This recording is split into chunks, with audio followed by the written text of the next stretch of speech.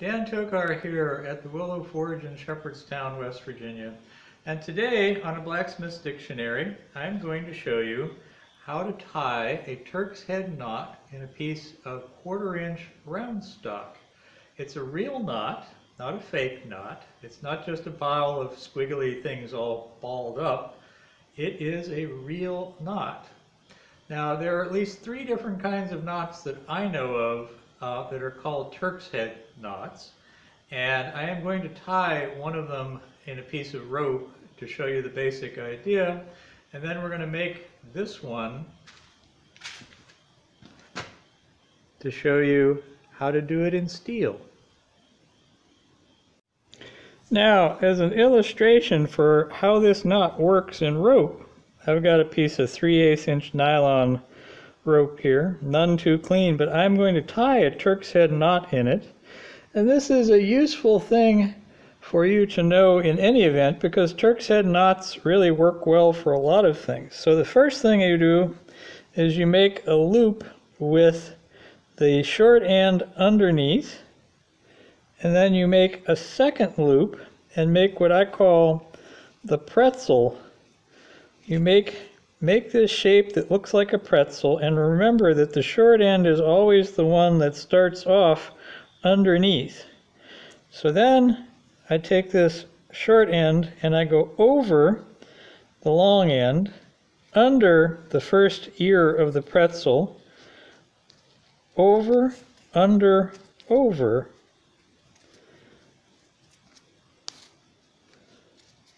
Just like that. And that is a Turk's head knot before it's, as they say in the knot world, upset.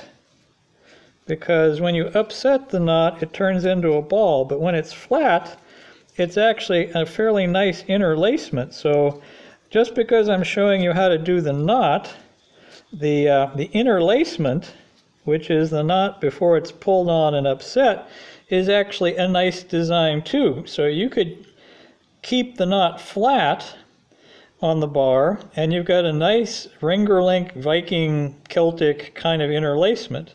But if you shorten the legs and pull on both ends, you'll find out that as the slack comes out of the knot, they do talk about upsetting the ball, that basically when all the slack comes out of this knot, it goes from being a flat interlacement to being a ball.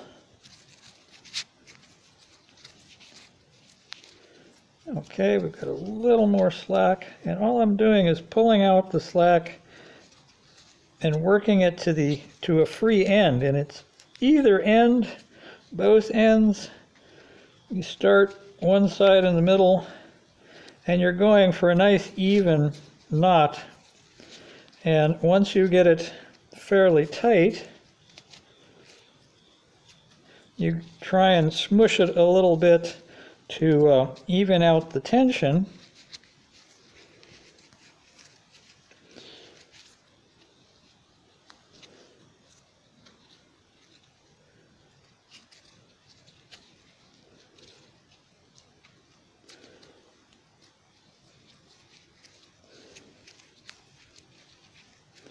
And you end up with a knot. And that's a Turk's head knot.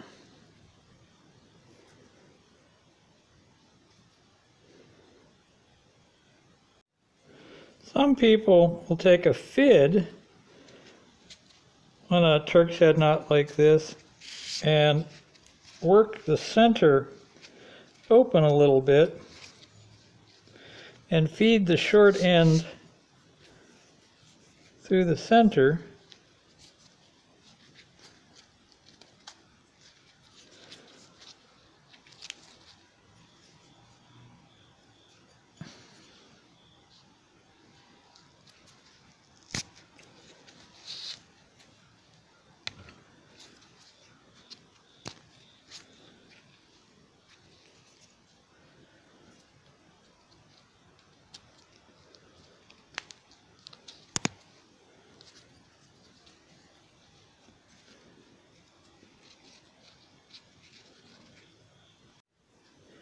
So if you take your fid and make a hole through the center of the knot and bring the short end through, you can have a standing knot, a knot that's on a line.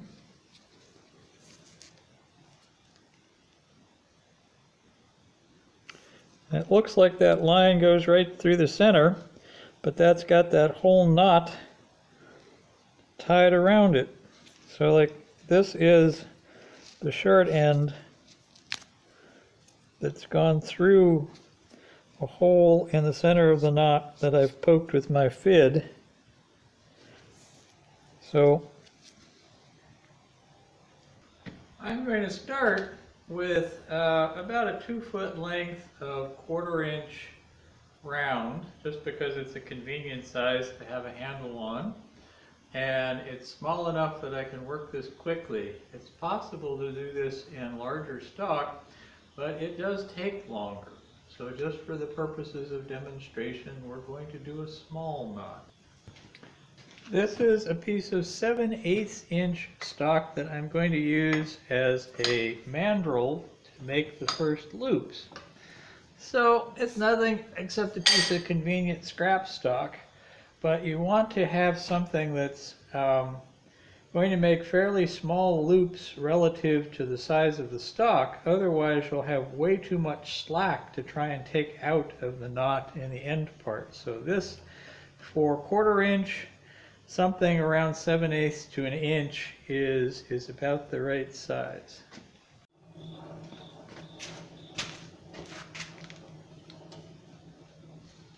Now I've heated up maybe 8 inches or so of the rod. I clamp it with the vice grip on one side, and I want you to notice that I start my wind underneath, over and out like that, and I want it not to be quite two.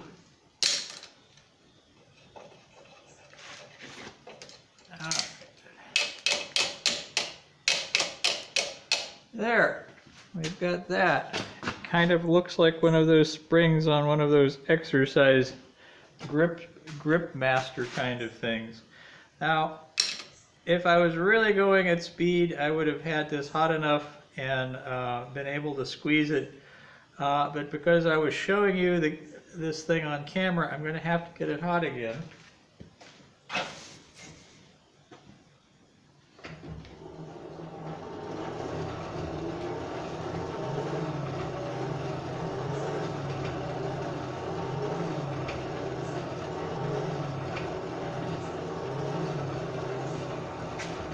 I don't need the mandrel anymore, so I'll take that out of the vise. And I'm going to get this close to the stock size, because what I'm going to do is stick the rod in here so that I can adjust the loops.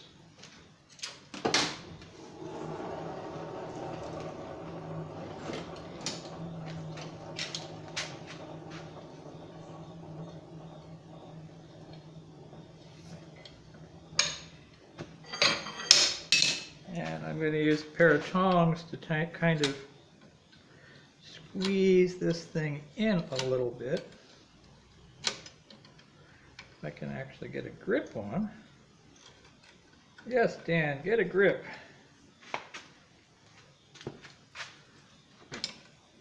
Alright, it cools off quickly.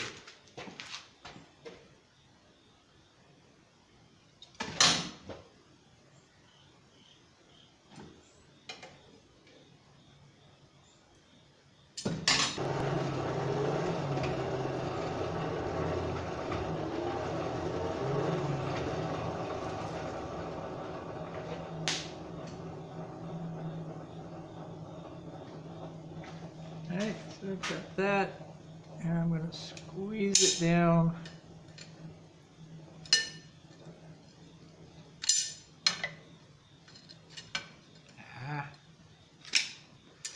There we go.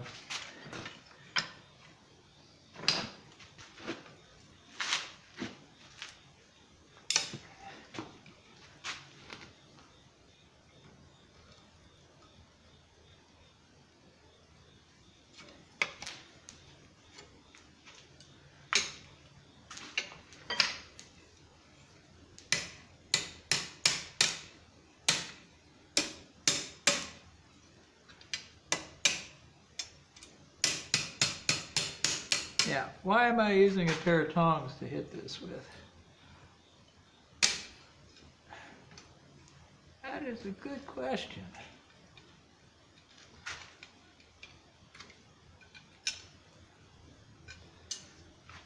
But anyway, what I end up with is what I think of as the pretzel.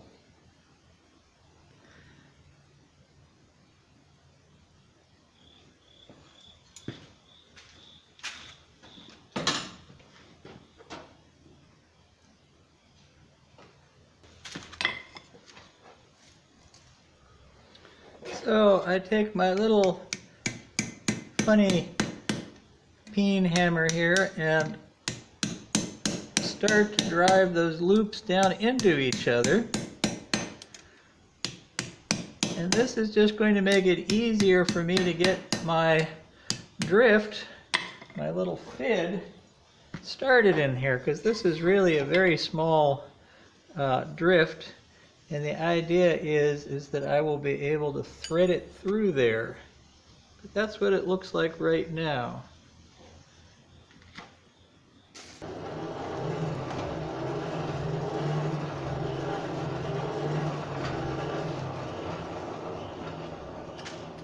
I stick this in the vise again because it helps keep everything from going everywhere while I'm working on it. See how I'm using this as a fid to align the loops.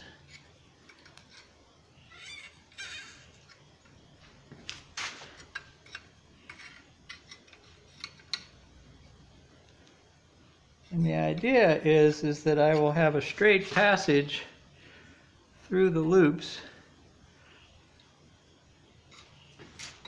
And again, you're losing heat very quickly because it's small stock. So that's where I am right now.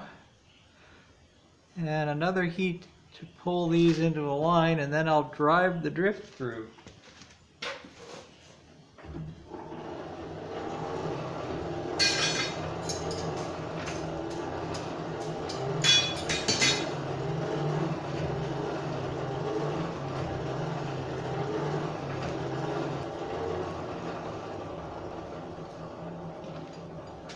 Okay, there we are again.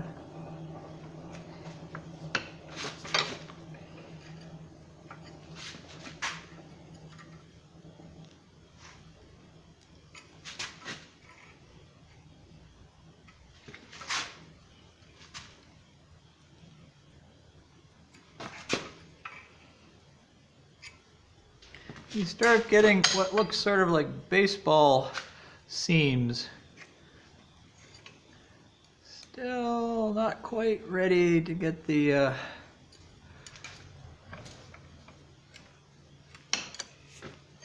fid through. Aha! See, once I get the point to the point, get to the point where the point is there.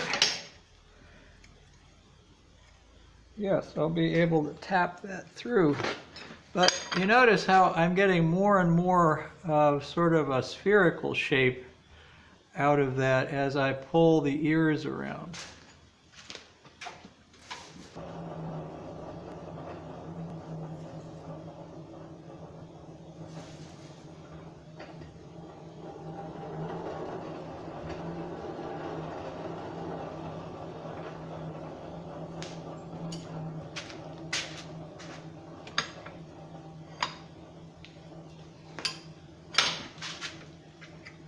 That goes up, that goes down, and you can see I've just about got the pathway I want.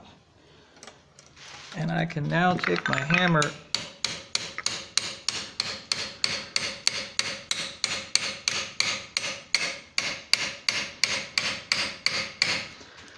and just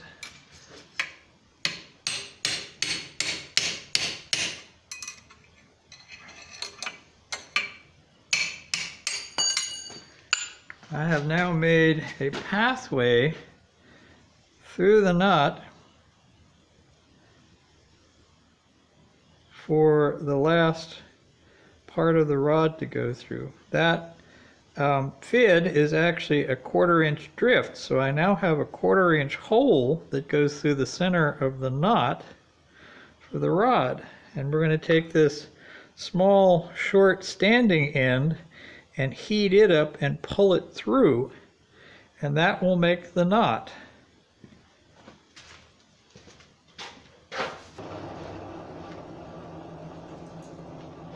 Okay, in order to be able to pull the knot tight, I'm going to cool off the body of the knot, stick this in the vise, grab this and make a nice tight loop.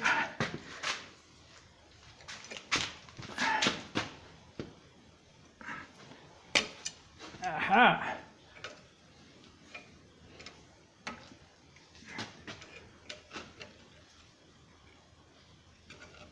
You can see that's pointing toward the hole through the center of the knot. And I wanted it to be fairly tight bent down there because this is the loop that has to feed through. So we're going to heat just that loop up as much as we can.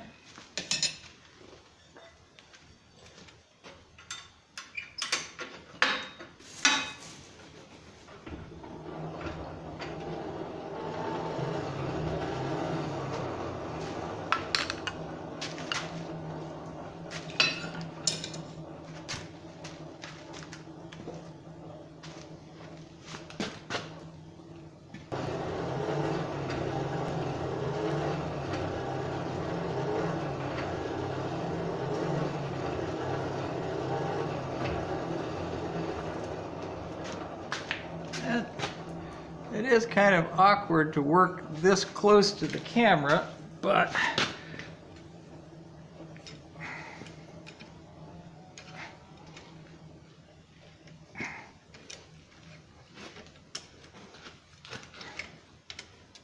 you can start to see I've got the first, it's threaded through. I just have to keep persuading it.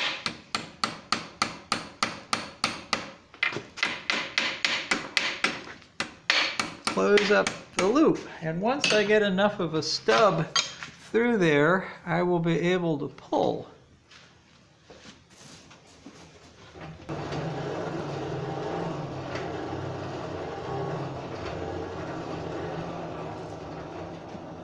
It does not take long to heat these things up. So I'm still trying to make that go around as tight as is practical.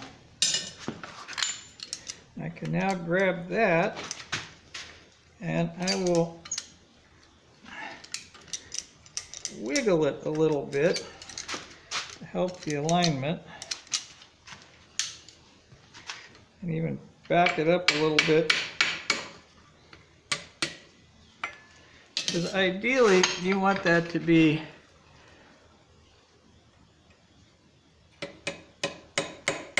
tight down on the bottom and a straight shot for the loop to go through. And you can see we now have a tail, and what I'll do is heat this loop up as much as I can and grab that and actually pull it through.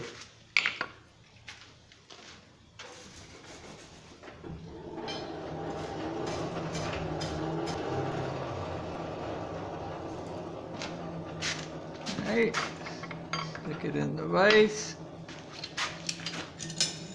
Something to help hold it in place. Well, I actually pull. You can see how that actually pulls through because I'm wiggling it a little bit as I pull. And then I can tighten it up a little bit with the ball peen hammer. That way the next run will be a little easier. We're almost all the way through.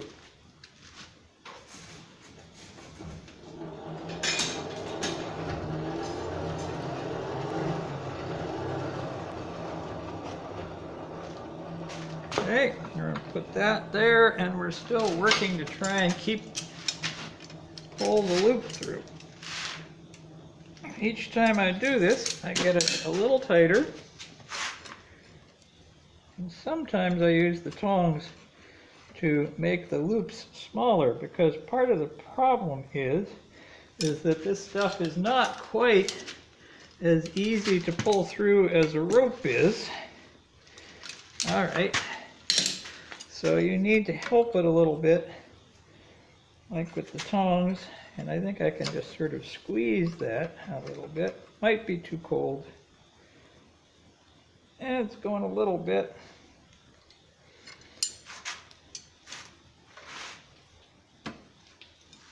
So I'll have to heat it, and then I will just keep squeezing it with the tongs a little bit until I take the slack out.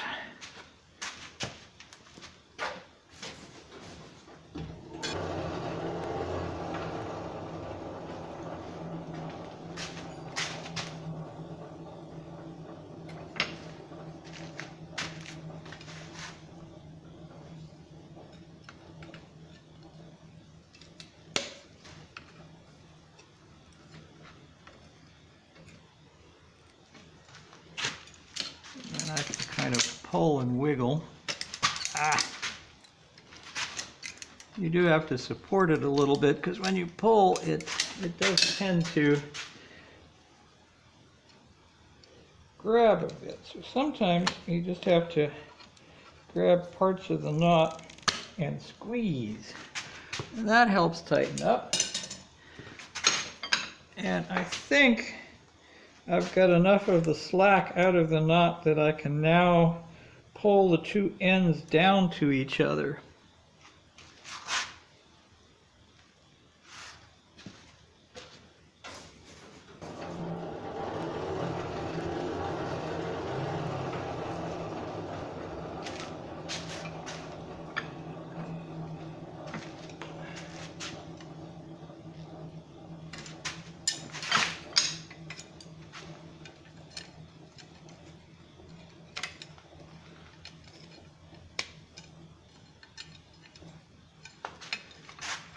Okay, now you can see you've got quite a knot, and what we're going to do is just continue squeezing the slack out when it gets hot. I can do this with a ball peen hammer. I'm going to heat this up again and take some of the slack out.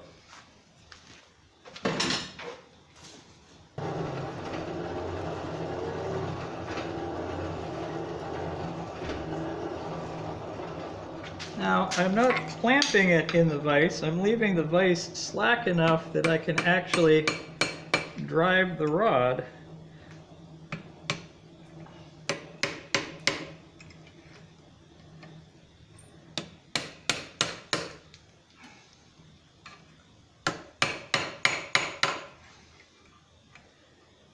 All right, I think that's gotten a lot of the slack out. Now, we're going to use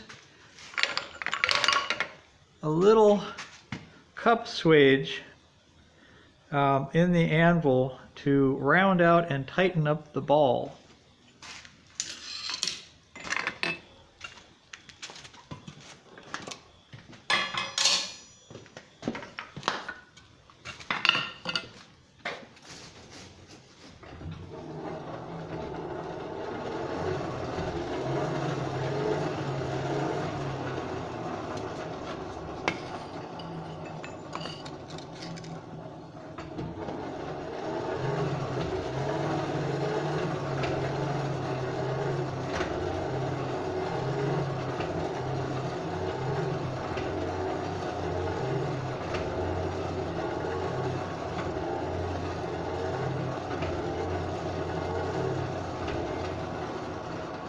It's good to try and heat the ball as evenly as possible so that everything will tighten up evenly.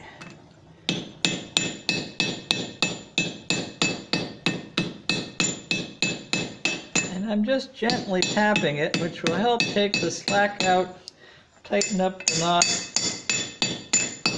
not distort the rods too much.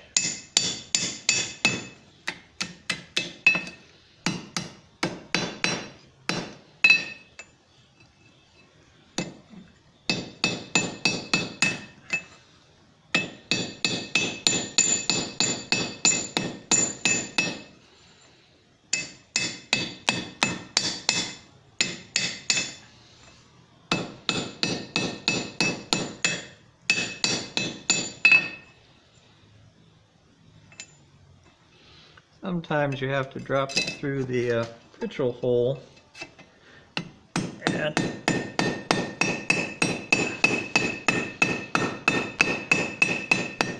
help tighten it up from that side.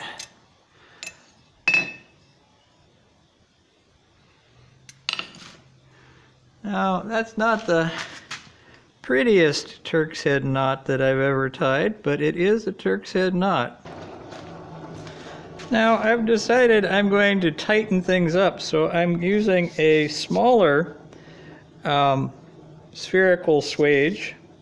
This particular Hardy, that is probably a maybe a 1 1/8 inch diameter hemisphere, and I've heated this up nice and hot again. And all I'm going to do is gently tap and rotate the knot. This will tighten up the knot and also make it more spherical.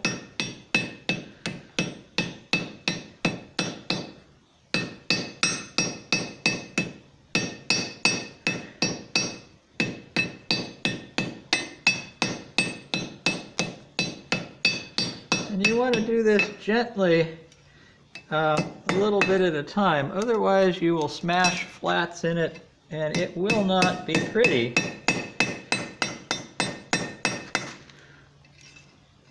You can go slowly.